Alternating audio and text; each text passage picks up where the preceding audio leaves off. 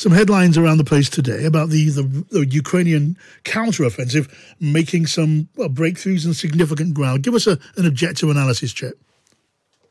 Well, all tactical problems really are a function of four things: ground, enemy, time, and space.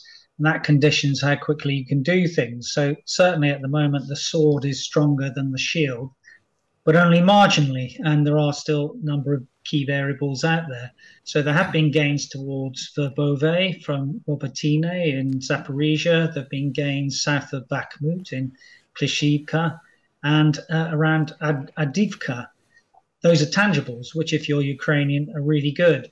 And I mentioned about this relationship between ground, enemy, time, space. Then the key thing is whether they'll run out of time and space.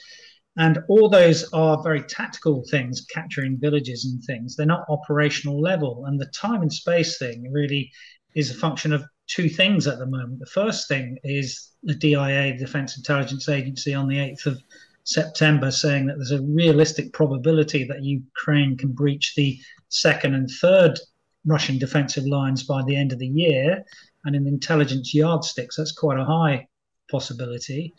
But then you contrast that with the fact that General Milley, chairman of the Joint Chiefs of Staff, has said on the 10th of September that there are only probably 30 to 45 days of fighting left, conditioned by ammunition expenditure, the weather, reserves, and losses. So it would be a better question to say where we are at the operational level by the end of October, when Ukraine really needs to have done a number of things. For operational effect, it needs to have cut the railway at Tokmak. It needs a minimum of fire control over the M14, which is the highway that runs from Melitopol to Mariupol. It needs to somewhere be in the position to drop the Kerch Bridge, and the freedom of strikes in Crimea, which its anti-access area denial campaign, which has been really, really successful, has done in the future. Now, the key variable at the moment, it seems to me, in the Zaporizhia, which I've always said is, to me, the sort of triangle of decision, is the 5 airborne regiments which have been put in there to reinforce the 58th Combined Arms Army of the Russians.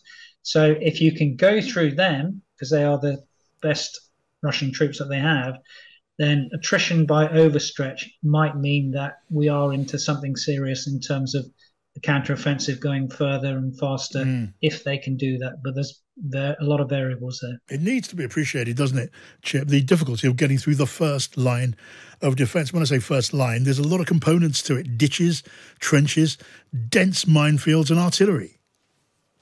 That's right, and that's what slows you down. Now, we have planning yardsticks for everything in the military, which conditions how far you can go in 1 day, 1 hour, if you have certain levels of artillery support, engineer support, whatever it might be.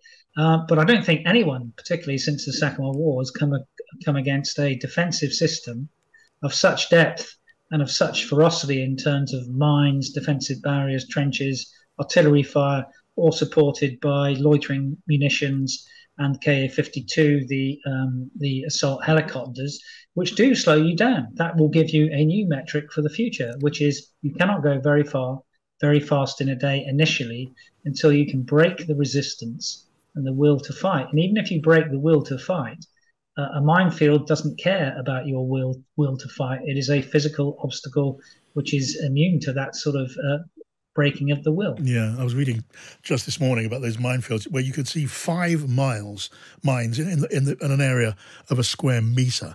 It sounds almost impenetrable. Just last thought on China. The Chinese diplomat Wang Yi is in Russia, and there's talk of Vladimir Putin going to China in October. Now, we've been focusing on North Korea in recent days. Kim Jong-un has been there, but China really is one to watch. Yeah, well, we know that there are 4 days of strategic security consultations, and of course that can mean anything. It can mean something political, it can mean something economic, it can mean something social political.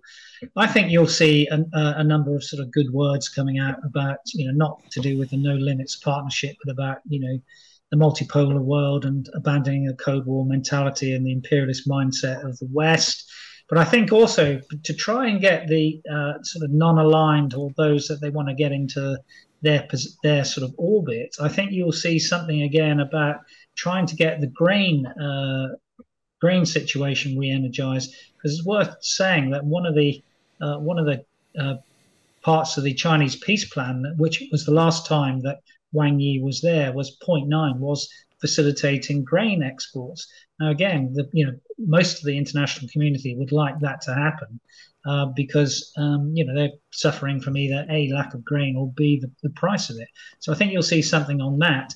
I don't think you'll see something really significant in terms of them supporting the Russian position in terms of ammunition.